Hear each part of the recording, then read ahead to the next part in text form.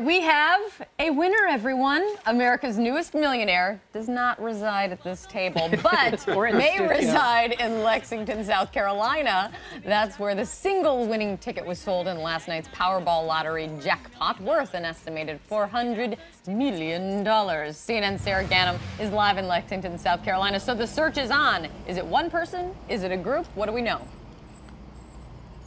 Kate, what we know is there's a lot of excitement here. If you walk into this Murphy Express behind me where that winning ticket was sold, a clerk will ask you, hey, did you buy a lottery ticket here? They're telling everyone who did, double check those numbers because this is a really big jackpot.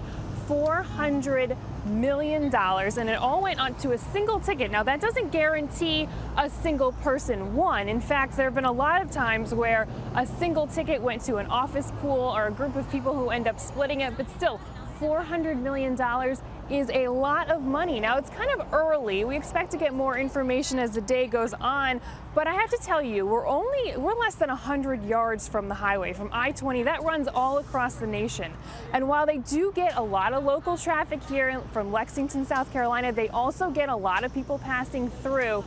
And according to South Carolina law, if this winner doesn't want to come forward, they can remain anonymous. We may never know who this person really is.